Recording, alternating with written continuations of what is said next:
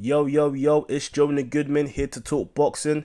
Let's get right into it. So this is my prediction for David Benavidez versus Demetrius Andrade. This is Demetrius Andrade's second fight at super middleweight. So for a fight like this, he has my respect. Personally, if I was in Andrade's team, let's have one more fight at 168 to get more used to the weight class. Nonetheless, David Benavidez has my respect.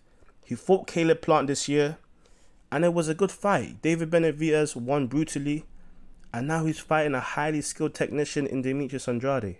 So, I have to respect that. David Benavidez wanted to fight Canelo, and so did Demetrius Andrade. But this fight between them, I can't lie, this is a good fight, man. It's highly competitive. Both men are undefeated. They've never tasted defeat. So, this fight feels like it's coming fresh out of the oven, even though Demetrius Andrade is 37 years old. I must say, though, I'm kind of upset about the promotion for this fight. I think it deserves a lot of promotion because it's a huge fight at 168. But it's November. You know what I mean? And I still haven't seen one all-access episode from Showtime. I mean, the fight is going to happen on November 25th. Like, Showtime's going to end this year. And they should have just went all out, you know what I'm saying? But it's cool, because I consider myself a hardcore boxing fan. And I think this is a treat for fans, isn't it?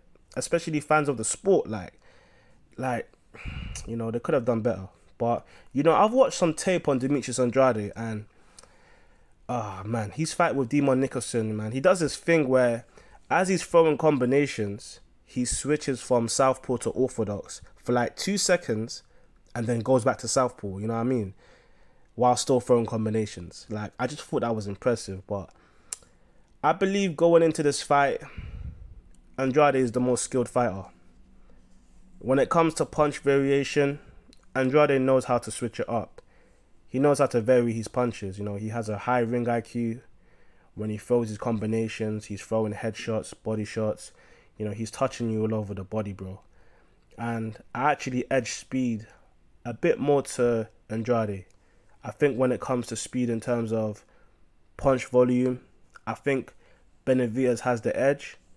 But when it comes to seeing an opportunity and hitting that target as quickly as you can, I think Andrade has the edge in that aspect. And Andrade has that style of fighting that can be nice to watch. He makes you really appreciate the sweet science of boxing. His punch selection is one of the best in boxing, and you don't really know what shot he's going to throw next. If you stand mid-range with Andrade and try to box with this guy, your head's going to be hurting because he's going to make you think in that ring. He's going to make you think to the point you're scratching your thoughts. This guy's going to frustrate you. I don't really like Andrade's footwork because I like to watch fighters who are light on their feet but at times can still well be grounded, you know what I mean? But he knows when to move his feet and when to stay planted, I guess. So, his feet is his defense. Let me say this, yeah. Andrade's angles to throw punches are crazy because he throws his shots at weird angles. And it's like, how do you defend shots that come from different directions? Because Andrade crouches down really low. When he throws shots at angles, sometimes it looks like Luffy when he goes into gear second. But he's throwing shots at angles that makes it hard for his ops to counter or defend. So, it's crazy how he does that. But as skillful of a fighter Andrade is, I don't think his skill will matter if he doesn't have respectable power to make Benavidez think twice. If Andrade's power don't make Benavidez' legs wobble, even once in the fight, then I got David Benavidez beating up Andrade.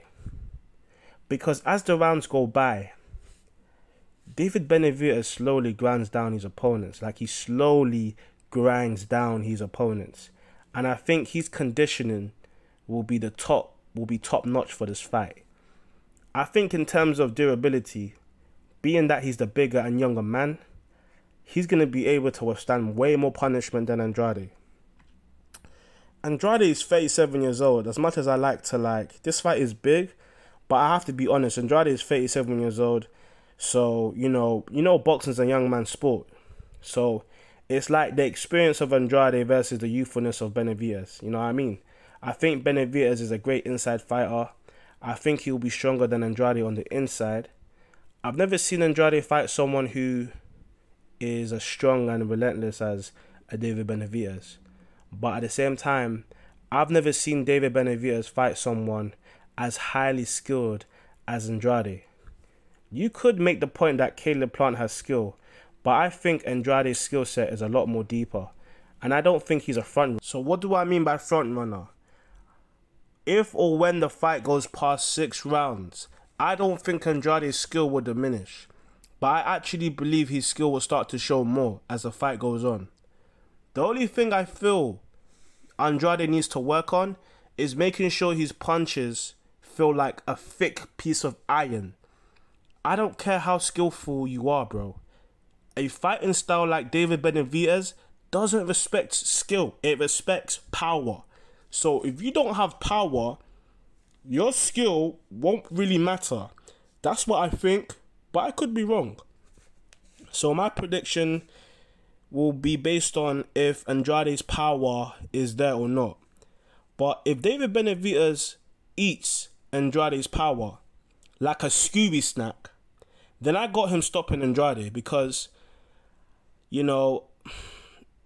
now he knows Andrade's power has no effect on his chin. So I see Benavidez closing the gap, throwing his volume punches, and just smothering Andrade until his fighting spirit is crushed. And there's a saying, you can run but you can't hide. So when David finds Andrade in that ring, Andrade's power needs to be there to just put that, that little respect there between, him and Benavidez. You know what I'm saying? I don't know how big the ring's going to be. And I don't know who the ref is for the fight. But let's say it's a very big ring and the ref's Kenny Bayless. I think Kenny Bayless will help Andrade win the fight. Yeah, because Kenny Bayless hates inside fighting. Let's be real, fam. And that's why David Benavidez complained about him in the post-fight when he fought Caleb. He felt like Kenny didn't do a great job warning Caleb Plant about the excessive clinching. And every time David felt effective in the inside, Kenny would break it up. So he felt like Kenny robbed him from getting a stoppage. I personally think Kenny Bayless does better refereeing fights where both men want to box because there's less clinching. I feel like the fight in the center of the ring would favor Andrade because them ropes is where David wants you to be. He wants you to be near them ropes, trying to get your stamina, trying to catch your breath so that he could just, devour you with volume punches. You know what I'm saying? And you see how I said Andrade makes you think in that ring where he makes your head makes you scratch your thoughts. Benavidez makes you work in that ring. This guy will increase your blood pressure, your blood flow, your heart rate is going to be increasing. I feel like David Benavidez can beat Demetrius Andrade by thinking less and just doing more. If David Benavidez even thinks about having a boxing match, he's lost this fight, bro. Because I don't think that's his element. His element is not to outthink you. His element is to outwill you. Body, mind, and spirit. He tries to crush that fighting spirit you have.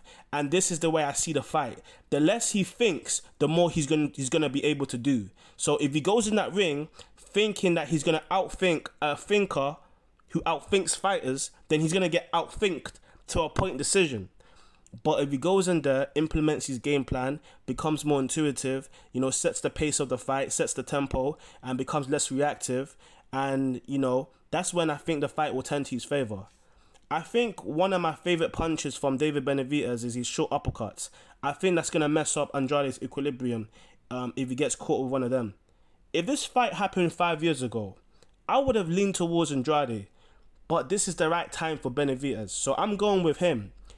I don't think David Benavidez's skill is going to be a big factor on why he's going to win this fight. I think it's going to come down to his youthfulness, his strength, his size. I think David Benavidez shows a lot of grit in his fights, and I think he got that dog in him. I definitely do believe this. And don't get me wrong, yeah, David Benavidez has skill, but I don't think his skill plays a factor.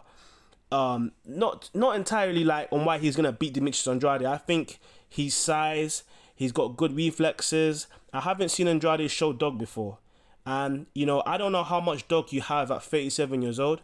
I don't think he's ever had to dig deep, because Andrade is such a skilled operator. So I don't think no one's ever pushed him to a point where he has to like show a lot of heart. But I could be wrong though. My prediction, if I had to pick someone though, I'm gonna go with David Benavidez, because I feel like, you know, yeah, just by the factors I've just said, I think he's gonna win on points, or he's gonna stop Andrade. But I would say I would lean to him winning on points. But just him being the victor, you know, just him having the victory. I like both men actually, and especially David, because I've watched some interviews and he's a very level-headed individual. He has no hate in his heart for no fighter, and he's very humble and honest, and he seems down to earth. He's all about fighting the best, so he's a promising fighter, man. He even had thoughts about fighting Benavidez, and I think he's going to be a threat when he goes to the light heavyweight division. I'm just so excited to see what's next for him after this fight as well, and I can't wait to see this fight. Let me know your thoughts in the comment section on who you think is going to win this fight, and be sure to like this video because it's good for the algorithm. JG out.